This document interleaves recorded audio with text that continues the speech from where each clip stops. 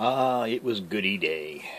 So I might save this, and I might actually have to do this. Well, actually, it's not I might have to. I'm going to have to do this over numerous videos.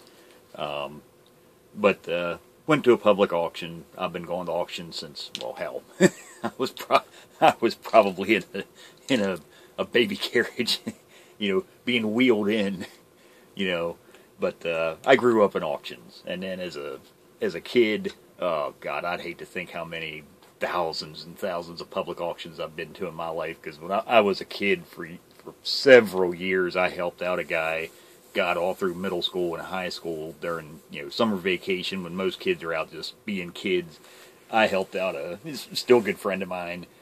He was an antique dealer and did some TV repairs. So that's mainly what got me be friends with him. But yeah, and God's during summer vacation I could go to 12 to probably over 20 auctions a week. We'd hit multiple auctions a day. But anyhow, so auctions are no new thing to me, and I'm really good at sniffing out a good auction, being able to read between the lines in auction notices, and, which ones might actually contain stuff I might be interested in. And anyhow, found one, went to it, and there was as I kind of, excuse me, I had a frog jump down my throat, had a listing, some electronic stuff, and you kind of looking at pictures and stuff's under tarps. So every once in a while I see a corner or something peeking out, and I was like, yeah, I think that'd be the one to go to.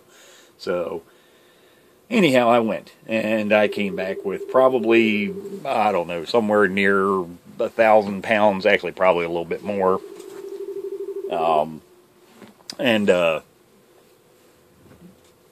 I thought I'd show some of it, and this is just something to be aware of. People ask me often, where do I get all the shit that I have, in the vast quantities that I have it? And the short answer is public auctions. Like I say, I'm good at finding auctions, but, because in any given day, especially on weekends like Saturdays and Sundays, hell, there might be a dozen, 2 dozen auctions in your area. So, picking which one you want to go to can be the thing. I can, make or break you from how much shit you're going to come home with. But, so, this one now, it mainly, a lot of the electronics test equipment all looks to have been from a community college, actually just down the road a ways from me down in Catonsville, Maryland. Because a lot of it still has the ID tags that says Catonsville Community College. A lot of other stuff I get, and I'm assuming whoever this person was probably passed away. It's all at a public auction. That's usually how they work. It's an estate being cleaned out. But I'm assuming this person bought it from them at a probably liquidation auction at the auction at some point in time, and had just kind of like me collected it. So in any case, I got 4 of these. These are, and of course I got to fire some of this stuff up just to see if it works. A lot of the stuff really has not so much a practical use nowadays.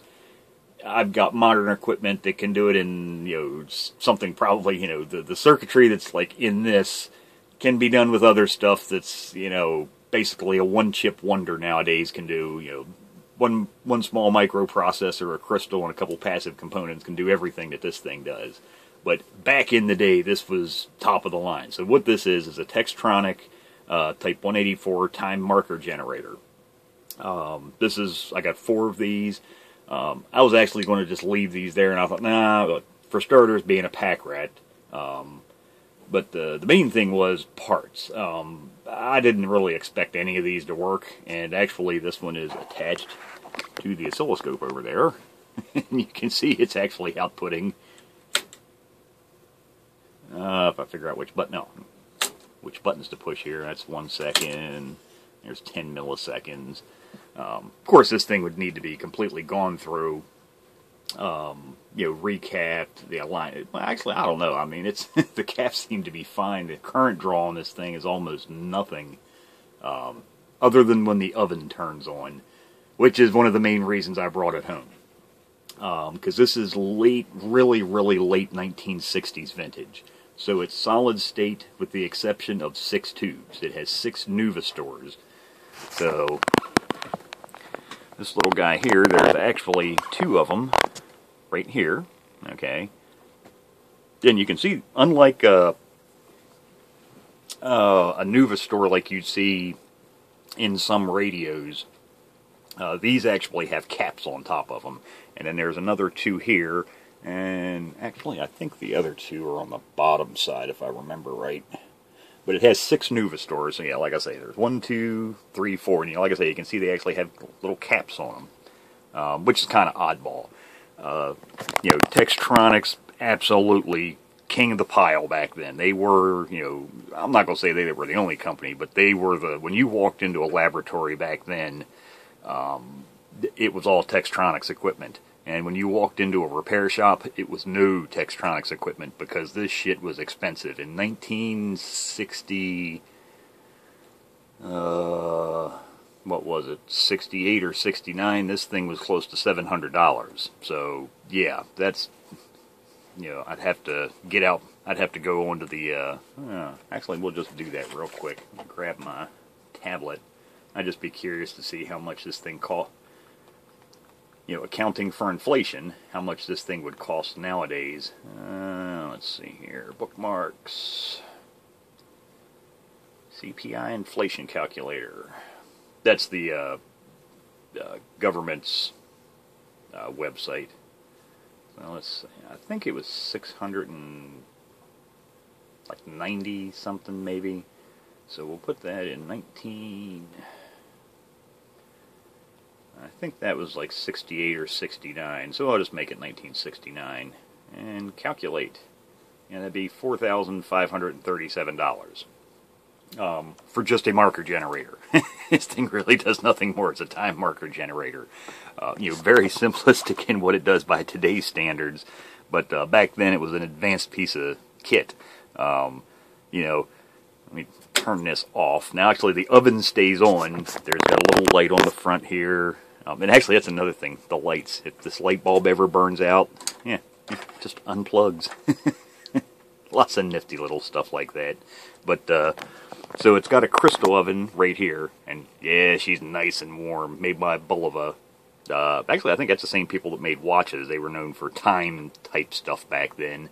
But it's a 10 megahertz crystal oven, which is one of the reasons I brought this home, because I thought they did have socketed crystal ovens. Let me turn my isolation variable power supply off, which is what it was actually plugged into. We'll get this. It just goes into an octal socket. Come on, little guy. There we go. So, as you can see, 10,000 kilocycles, or 10 megahertz.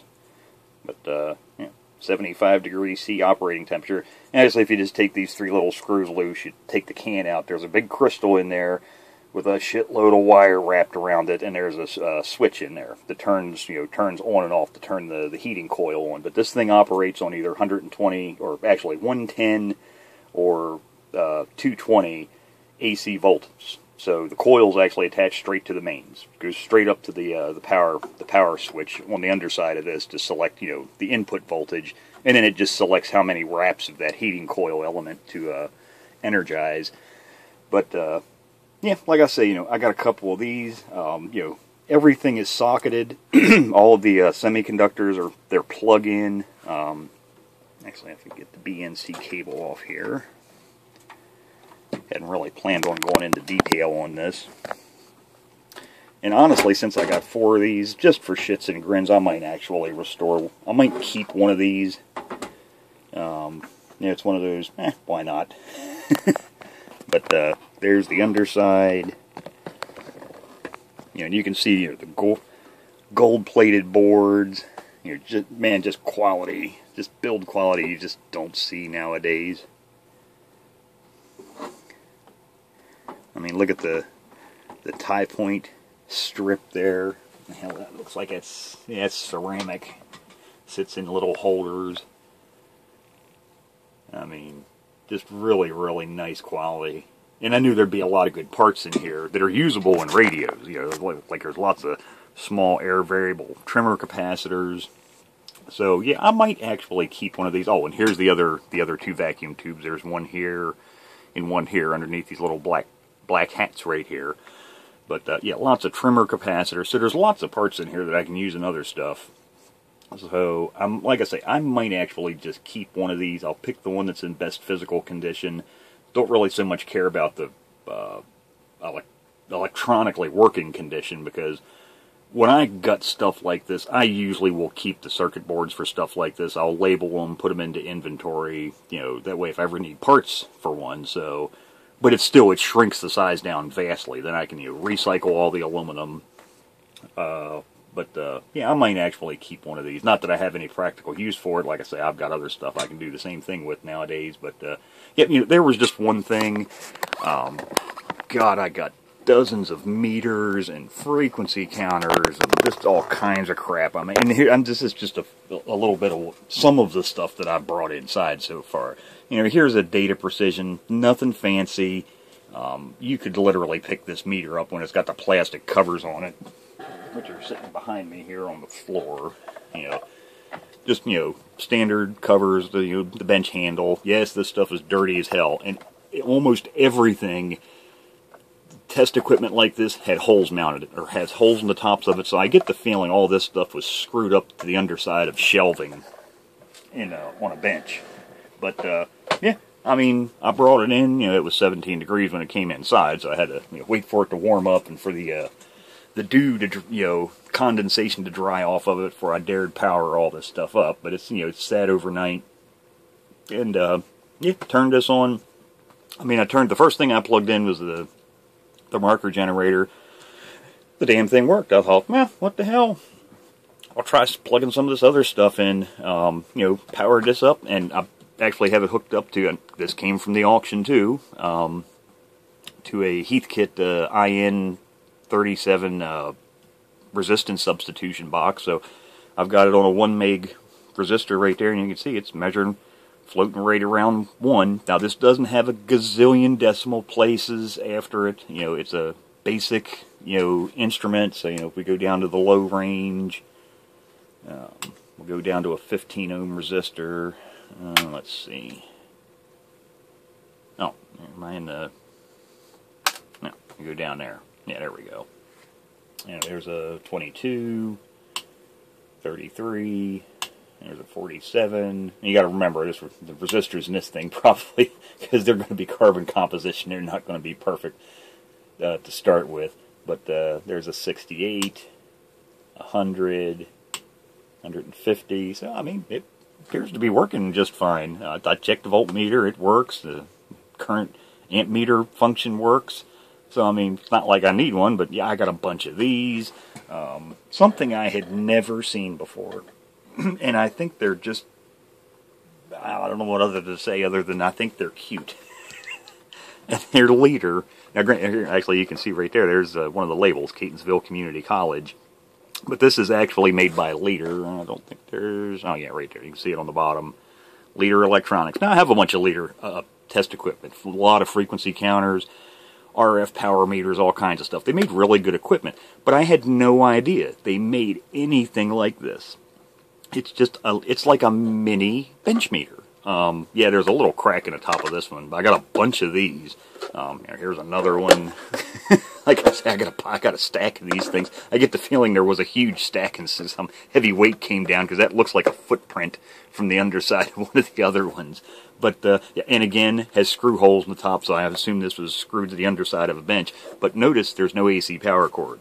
And you'll also notice there's a fuse. Now this is the fuse for the ohms and amp meter function. And I guess that kind of makes sense. This was in a school environment, and yeah, I'm sure fuses get blown probably several times a day.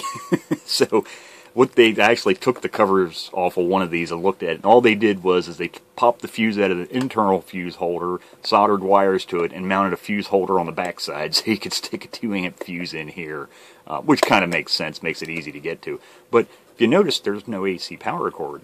This is battery powered, or there's a 6 volt DC jack on the side.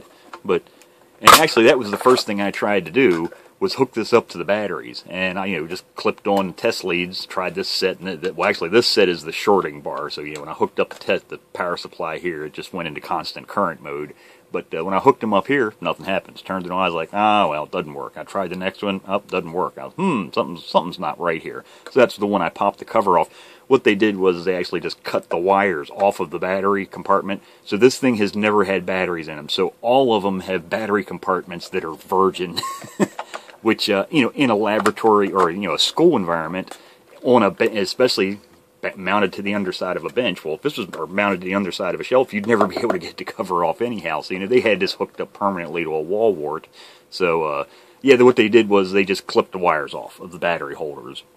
And it was, would have been powered by this. So I powered it up. Works just fine. Again, much like this one, it's not an ultra high resolution one. But honestly, I mean, even for 99% of the work that I do working on radios, I don't need more than a couple decimal places. That's it. I don't need, to know to the tens or hundreds of thousands or millionths of a volt, or ohms or whatnot. It's really useless. Like I say, there's a few very rare occasions I might need something like that. And it's usually when I'm not working on the radio. That's when I'm working on test equipment. But, so I got a bunch of these. I think these are just cute. Got the little, the little built-in carry handle. Or, it's also, flip it around the other direction. It's the prop to set it up on a bench. But, I'm actually going to keep a couple of these. And they all work. I tried all of them. I just, once I had wired up a power jack for this thing, I just plugged in all of them, and every single one of them works. And these, like all of the other leader equipment that I have, they have that easy to look at green LED displays. I'm such a big fan of the green displays. That's one thing I really miss on modern equipment. It's just so easy on the eyes. Actually, it's kind of like this. The reds, same thing. Very easy on the eyes. No big, gigantic, bright, blaring, display in your face. Some other stuff. Of course, I take everything apart. That's Dave Jones' philosophy. Don't plug it in, tear it apart. So, I had to tear everything apart before I plug it in. Not only that, not knowing condition, but, this works. I got a bunch of these. These are little BK Precision 100 megahertz frequency counters. Really bottom rung, entry level type frequency counters. But it is 100 megahertz. Perfectly fine for radio work. And again, battery powered. I had no clue Leader made those little small battery powered bench style meters. I'd never seen those things. I've never seen one of these, a battery-powered frequency counter. Who knew? Hell, actually, with all the battery-powered stuff I got, I could make a mobile repair shop and just run everything off of batteries. And interestingly enough, you can even charge with this, because it has a alkaline or NiCad, which, NiCad's kind of dates it. Nowadays we'd be using nickel metal hydride or lithium. But, it even has a built-in charger circuit. So if you had NiCad batteries, you could hook the battery pack up, hook up to your external battery jack on the back to power it, and it would also charge the batteries if you had NiCads in there. But, like I say, I hooked up two of these out of the pocket. That's all I'd brought into these. I still got a bunch more of them. Powered them up. They work fine. Again, not stuff that I really need. I'll probably keep one, maybe two of those, because like I say, they're kind of neat being battery powered. Actually, let me get some of this stuff off the bench, and I'll get a few other things that I got up on the bench, so give me a second. Okay, so here's something else I got, a stack. And yes, it has the covers, but of course, like I said, always take it apart first. Here's the covers. Again, these have holes drilled in the top, so presumably they were, mounted to the underside of a shelf. But, so this is a triple output power supply. I don't know what use I really had for these. I've got so many power supplies, but I thought it was like 10. Actually, I got 13 of these things. But they're triple output 5 volt at up to 1.5 amps and 2 0 to 20 volt at half amp. I'll have to pull the data sheet on these, or the owner's manual. I don't know if these can be run in series or parallel. I kind of doubt it, but you never know. So it might be able to do up to 1 amp if they were parallel, but like I said, I don't know. I'd have to pull the manual for these. But made by Heath. basic entry-level power supplies. Now it's non-current limiting, but does have built-in amp meter, and this one works. It's some of this stuff's been beat up. There's a knob missing here, or the cover, which no problem for me because I have 12 other ones. But this one appears to work. Actually, I didn't try the last supply. Okay, 10 volts. Yeah, I mean, actually, if I fine-tune that, get right in front of the needle. Yeah, so I mean, there it's. Try and get the meter face directly straight on, so you can see I got it right at 10 volts. And yeah, you can't see the meter because it's blinding it. Oh, let's see, where in the hell are we? Utility, system, display, invert. And you still can't see it for glare now. There, 10.04 volts. And if I switch over to the other one,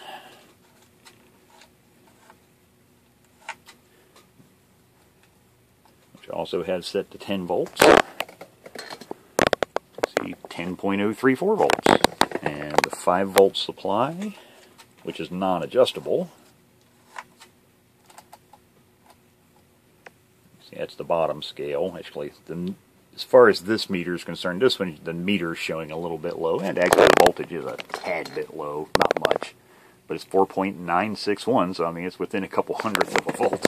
But yeah, works fine. Absolutely, apparently nothing wrong with it. And you can see these, I guess, have been stored somewhere damp, maybe a garage, because some of the screw heads have a little bit of rust on them. But a couple new screws, and shoot, it looked fine. Like I say, replace that one knob at the outer. Now this actually has an interesting thing. It has independent or tracking. So if you flip this, you can see A will track with B, and that's where these two knobs here.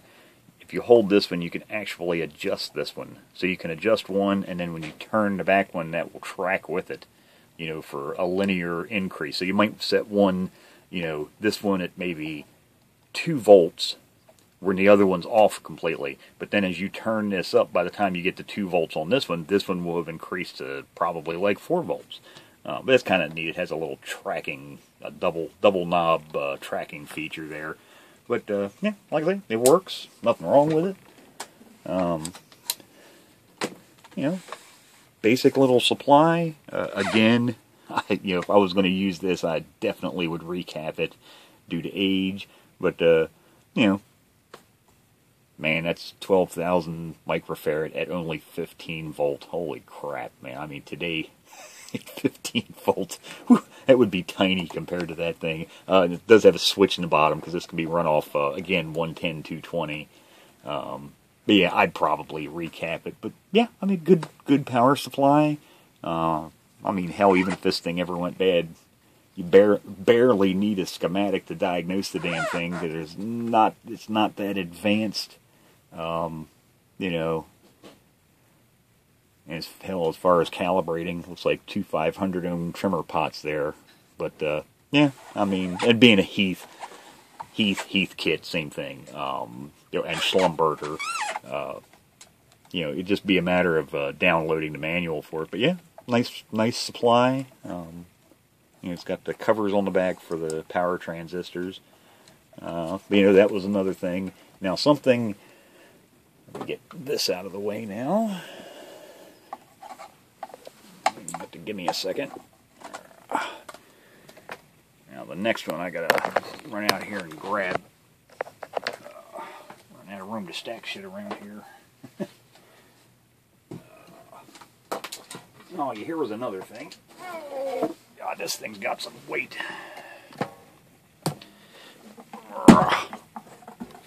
Isolation transformer. I think if somebody made a nice little plywood box for me, and hell, they even took the time to slap a couple coats of varnish on it. When I got this, when I was loading it up in the back of the truck, didn't even realize that I thought it had a variable resistor here, kind of poor man's Variac. No, actually, this is a multi, and you can see it's a Hammond transformer. It's good for 250 volt amps. Now, if you're not familiar with that, that's actually what they usually rate transformers at, is volt amps. They don't rate them at a specific current because they don't know exactly what exact voltage you'll be using it at. So they use that volt amp rating, but that works out to like 2.08 amps at 120 volts. But it's actually a multi-tap transformer. Actually, I wrote the 2 amps on there. But somebody made up a nice little dial, but it has taps at 90, 100, 110, 15, 20, and 130 volts.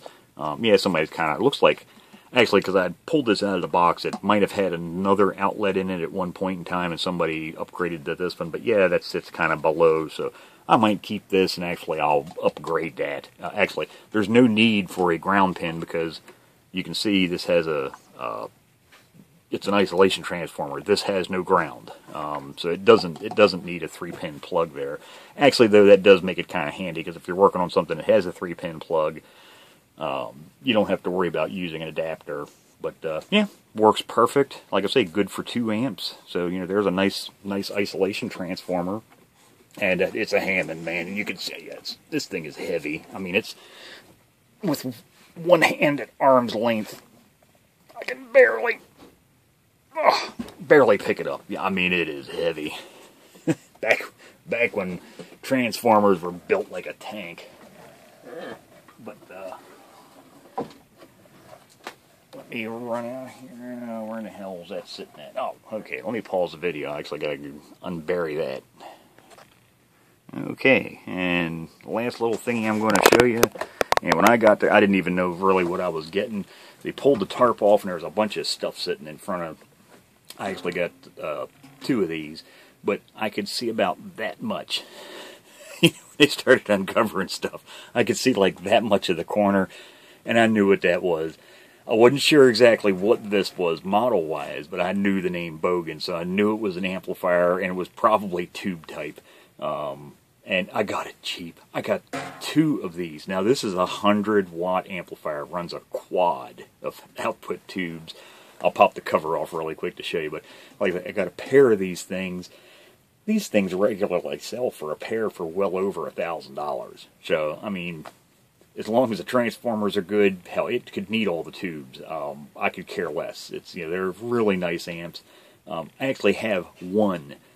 When I got this one, I thought, woohoo, I now have a pair. And then I realized, no, actually in that lot, I got 2 of these. So now I still have an oddball number. Now, the big advantage of these things is they have some jacks on the back that allow you to hook these up in parallel. You can just keep stacking these things. So if you need 200-watt amplifier, you just hook up 2 of these in parallel. If you need 300 watts, you hook up 3 of these in parallel. If you need 1,000 watts, you hook up 10 of these things in parallel. Again, really heavy.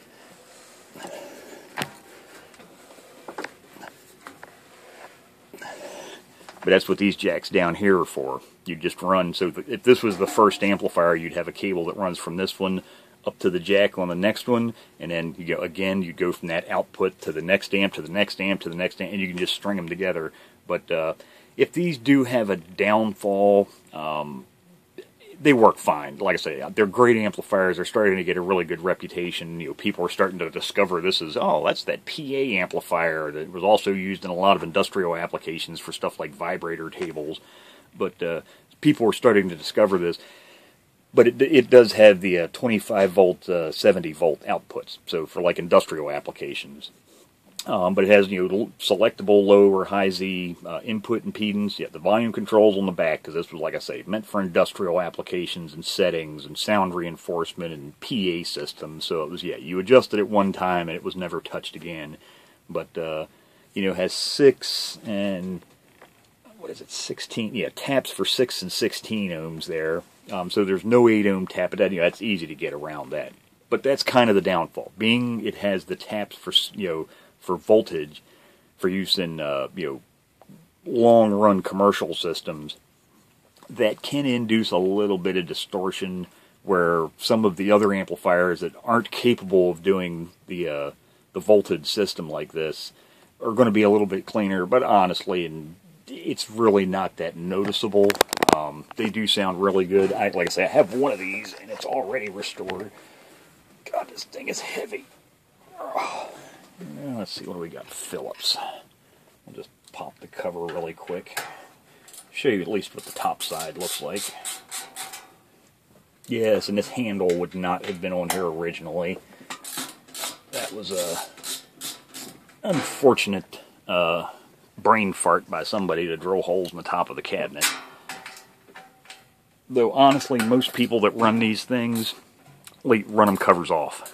Because they're using them for home stereo amplifiers. That's when you get two of these things. You get 200-watt monoblock amplifiers, and then you have a stereo amplifier. But yeah, like I say, so that's I guess that's no biggie, and that's probably what I'll end up doing. I'll restore one of these units that I got to run with the one I already did. Oh yeah, still has all the original dirt. Yeah, buddy. Yeah, nice and need something to wipe my hand off.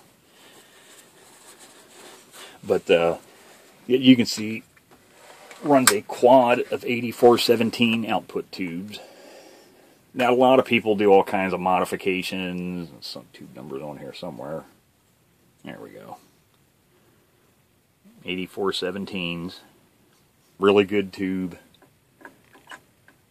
A lot of people will modify these to run like KT120s. Yeah, honestly, I think they, for at least what I'm going to be using them for, I think running a quad of 8417s is just fine. Good sounding tubes. This thing will put out a steady 100 watts continuous. And this is tube era 100 watts. So, you could compare this thing to a modern day, some of these solid state amplifiers. Hell, this thing would probably compare to like a 300 or 500 watt solid state amp nowadays, because they overrate their amplifiers so much nowadays. Tubes have a lot of headroom for starters, whereas transistors, they reach to a point they just go poof, let out the magic smoke. Tubes, man, they'll just keep going. But it has a bunch of extra sockets on the back here for interfacing with remote control systems. You can see standby controller.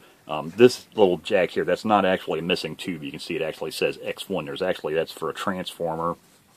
Could plug in there, but there's your high, low impedance input, speech and music, and then, like I say, accessory plugs and whatnot. And actually, if I remove this one, you can see right there, it says 100 watts. So, and it even has a 120 volt plug here, so plug in an accessory. But yep, so there's just some of the gadgets and gizmos I got. Yeah, it's there's no way I'm going to unload all that stuff now, because like I said, I got a shitload of stuff. Got several thousand vacuum tubes and more test equipment that I can shake a stick at, and 99% of it I don't need it. So yeah, I'll figure out something to do with it. But yeah, like I said, I was tickled pink, man. I got two of these things. And honestly, I probably got, if you consider all of the other shit that I got with this, I probably got them for 50 cents a piece. If I divide between all the other pieces of equipment and stuff that I got in the lot that these two amplifiers came in, yeah, I probably paid 50 cents a piece for these things. So, yeah, I could care less if all the tubes are bad. No, I'm not plugging this in. Not even going to take a chance. The caps, it's got to get recapped first. Like I say, I'll test it. I'll probably put in new tube sockets. Actually, they're vintage tube sockets, but they're ceramic. And then what I've done is I popped the pins out of them and I gold plate the contact area. Now, I don't gold plate the solder end, but I do gold plate the contact surface where the tubes, tube pins actually plug into them. I got a bunch of those that I did a few years ago, so I'll probably change it. Usually when I rebuild amplifiers for myself, that's usually what I do. I put the ceramic sockets in, but yeah, I mean, it's a good basic design, power transformer, output transformer. Yeah, no, bare bones basic industrial, built to last forever. And they do. That's why they're still around. And a lot of times now, like I said, I'm not going to take a chance plugging it in, but a lot of times you plug these things in and hell, they work just fine as is. Eventually the caps are going to explode on you, but yep. So there you go. There was just a sneak peek of some of the stuff that I picked up at the auction, and for all that shit that I got was less than $200 for everything. So yeah, it's like I say, auctions, man. It's a great. I mean, don't get me wrong, eBay. I buy a shitload of stuff on eBay, but there's nothing beats a public auction, especially if stuff's poorly listed and nobody else like you or me knows about it, and you're the only person there that's interested in electronics. Yeah, you can frequently fill up a box truck, you know, with a load of shit. And I actually left a lot of stuff there. You know, it gets to a point, a lot of those power supplies, good example, those Heath power supplies, there were a couple of them there that the covers were missing on them. I was like, man, however many of them I tossed in the back of the box truck, I was like, I got to a point I was like, I'll just leave them here. I don't need the damn things. They can throw them away. You know, I only got so, not that I have any time to start with, but, you know, you only have so much room to put store shit like this. So, there you go. So look forward in the future to probably, you know, some videos. I'll go over a few of those other little pieces of test equipment. Because like I say, a few of those, like those little liter meters, man, I think they're just cool as shit. Little miniature benchtop meters that are battery powered and battery powered frequency counter. Who knew? So yeah, surprise, surprise.